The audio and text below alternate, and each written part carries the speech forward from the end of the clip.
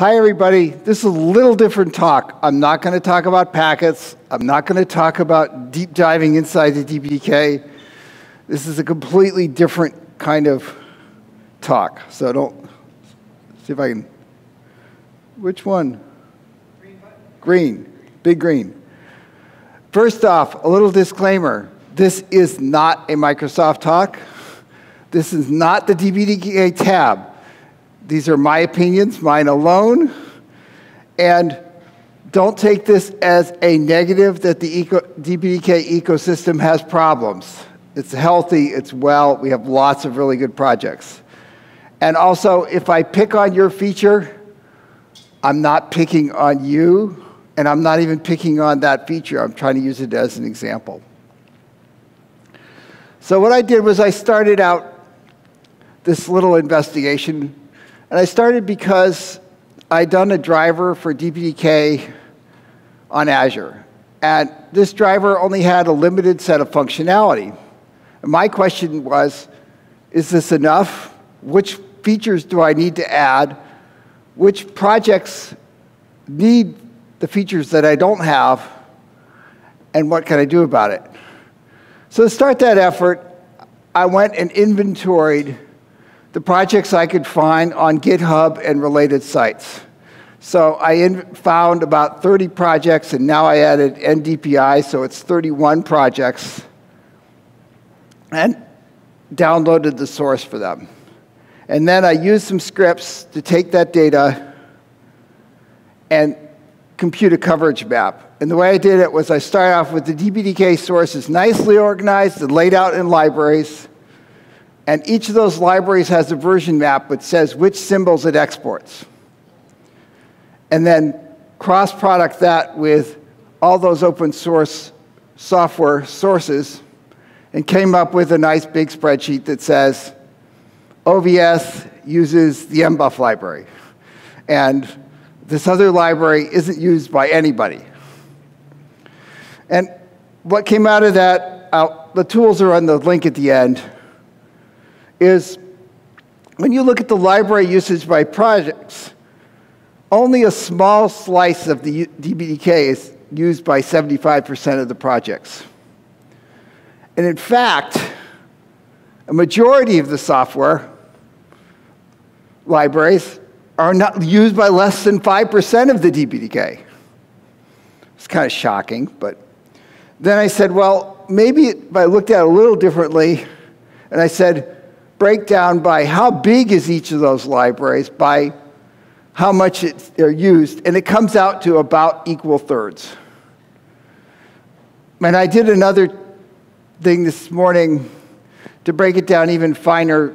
Basically, you'll discover across every library is pretty much used by equal amounts. I mean, so that led to the simple thing. There were 4 libraries that were the most used libraries in DPDK. Can you guess the 4 libraries? The first one is, first one is the EAL. Everybody has to use EAL. Even SPDK uses EAL. The second one was ETHDev. Surprisingly, there was 97% use ETHDev. Third was MBUF. There are people that aren't using MBUFs directly. They're using libraries that use MBUFs. So that's, and the fourth one is the mempool. Everything else is in the medium. So lots of applications never even look at statistics, for example. And to go back to my original question was, I wanted to look at my ETHDev. And this one I couldn't quite as automate, but it broke down to there's a very small slice of ETHDev that everybody uses. Start, stop, send, receive packets. And there's a whole range of projects that just use statistics and things like that. And there's a very large percentage of the ETHDev stuff which has been implemented in DPDK, but not used by anybody. Is this a problem? Do we have a lot of rotting fruit out there? Well, to my mind, it's not so much a problem as the fact that everything varies in its coverage. So if you're a core developer, you know which libraries are battle-tested. I can build my product, and everybody's using them. If the converse is true, there may be ones that are corner cases that maybe there's only one way to exercise them with test PMD, and nobody's ever tested them in the real world. And I think that is a bit of a problem. And it's going to get worse. I did a graph of, this is the size of DPDK in terms of lines of code and number of files. And we're nicely business-wise growing up and to the left. I don't know what the huge drop is, by the way. I think that's when we dropped like some arch or something, but I wasn't going to go. Somebody wants to figure it out.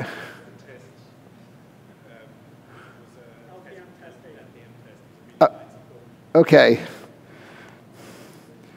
So when I discovered this, I said, well, why is this true? I think a lot of the users of DPDK software are proprietary. And the problem is they're dead. We can't know their usage case without getting the community to sign NDAs with people and get the source code in. So it's hard to get the dialogue going. The other one is we have this NFV field of dreams. And I'm not discouraging this because we're in the auto place. You know what Henry Ford said? If I listened to what my customers asked for, I would have made a faster horse. We do need innovation. We do need to think of new things. We do need to push the envelope. But sometimes that doesn't work out.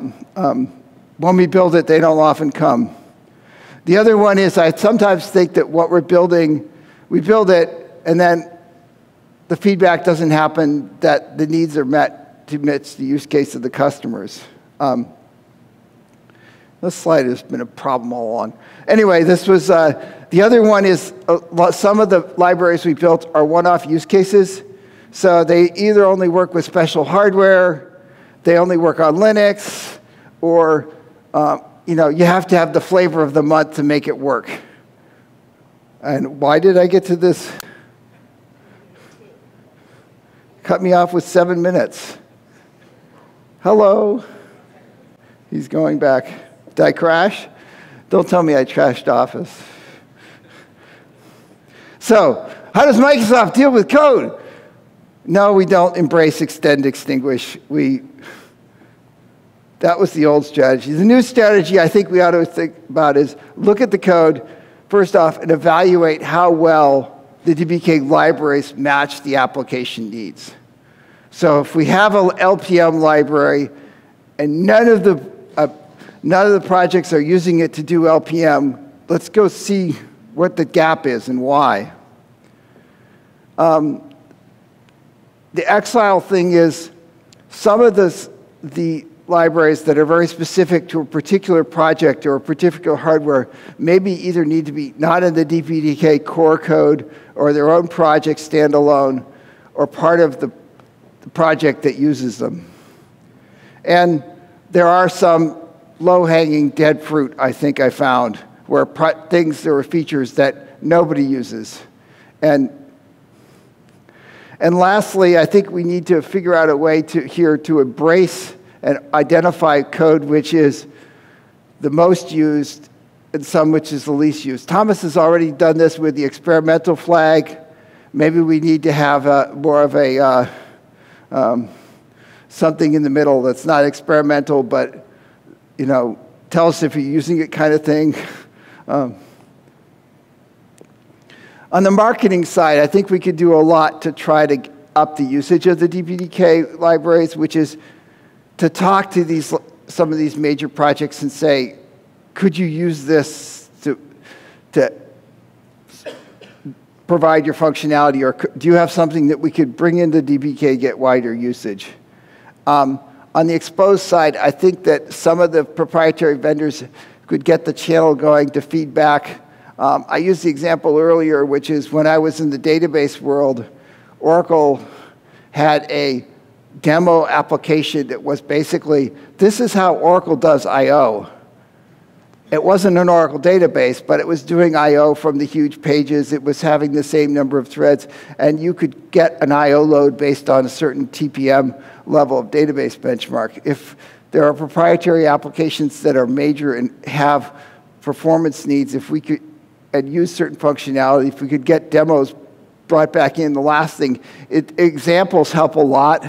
I mean, I don't know how many DPDK applications have built as forks from L3 forward. If a lot of those functionality could have a richer application suite so users would know how to do it, I think it would help a lot. So my conclusion here is DPDK is not a special project with a lot of problems. It kind of fits the 80-20 model, which is 20% of the code is used by 80% of the people, and 80% of the code is used by 20% of the people. It's not a huge problem, but it's something we all continue as a community have to keep our eye on and keep our, and is the glass half full or half empty? I don't know. The scripts to do this, I put them up on GitHub, and you can run them. There's no magic sauce here, and all the projects total come out to be about 3 gigs, so you can do it on your laptop. It's not impossibly difficult. And I'm perfectly willing to take contributions, and I'd love to get more cooperation on this. Thank you.